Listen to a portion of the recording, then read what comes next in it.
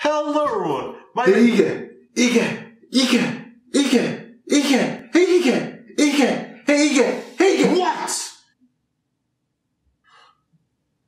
What? Please don't go. Please don't go. Look, I'm sorry. I'm very sorry. I'm sorry. How can I make it up to you? Come on, please don't go. Please don't go. Hello everyone, my name's Ian. And what happened? This week, Tubular Bra uploads sick video called Point Blank Robbery Prank, where breaking in is finally a prank.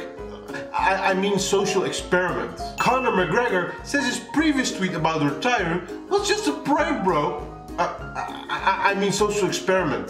PewDiePie embarrassed because his fans called this Make-A-Wish Foundation disabled girl a horse and saying, I don't want these kinds of fans. A bunch of Uncharted 4 copies has been stolen right before release date in May. Legendary Lee 1 is banned from Twitch for 30 days thanks to a VAG slip. Girl accidentally flashes her boobs during Twitch streamer's live stream.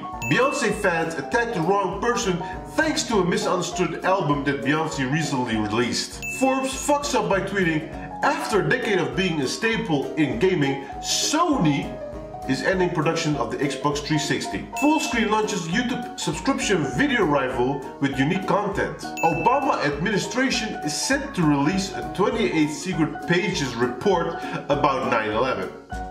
And that's basically what happened this week. You know, I always knew that jet plane fuel could not melt the steel beams of the World Trade Center. But maybe it was, you know, just a prank, bro. Or, I'm sorry, they now call it a fucking social experiment. So the Bushes go like, ha ha ha, it's a social experiment, guys. The same thing that Trump is gonna do with the fucking wall. It's just a prank, bro. Markiplier talks about the drama on YouTube and that it should stop. PewDiePie talks about the drama on YouTube and that it should stop.